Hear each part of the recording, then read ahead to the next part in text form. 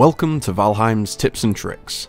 Today, we're going to take a look at the terrifying sea serpent, which I'm sure has been responsible for a number of fresh pairs of pants. But never fear, today we're going to learn how to make easy work of the sea serpent even as a solo. Now, either the longship or the carve will work fine for this. Don't bother with the raft unless you like being eaten. But before you just start bowing the sea serpent down, there is one piece of advice you must heed. And that simply is, don't kill the sea serpent in water. Why not, I hear you ask? Well, as with any heavy items dropped into water, they will sink to the bottom, and the same applies to the sea serpent's much desired loot. Or more specifically, the serpent scales, which you will need if you want to craft the serpent scale shield, one of, if not the best shield in game. If the serpent meat is all you desire, then go to town and kill him in water.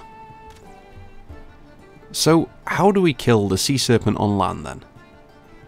Well, you need to get yourself an abyssal harpoon, which you can craft from chitin. Chitin is something you obtain from the Leviathan, which I've covered in another video. Please see the description box below for a link to that. Now, the general concept is harpoon the sea serpent and drag it onto land where you kill it, but it's not always that simple.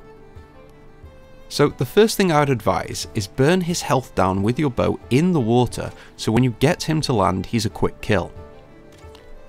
The second thing I would advise is make sure you've got a good stamina pool, as unless you fall into the water you won't be taking any damage from him. Once you've harpooned the sea serpent, take your time dragging him to land, as you can lose him if you try and drag him too quickly. But it can also destroy your boat if you take too long.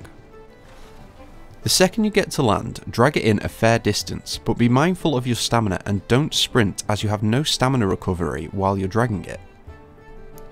Once you've found a good place, start killing him instantly with melee weapons. Swords seem to work the best.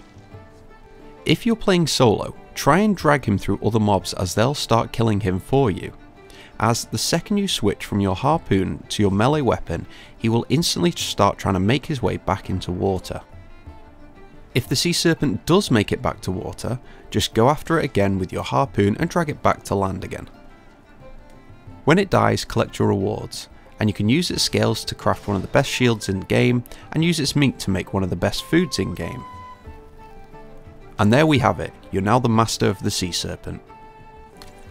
Now I hope you found this useful, and if you did, please hit that thumbs up, and if you're interested in any more of my content, please don't forget to subscribe.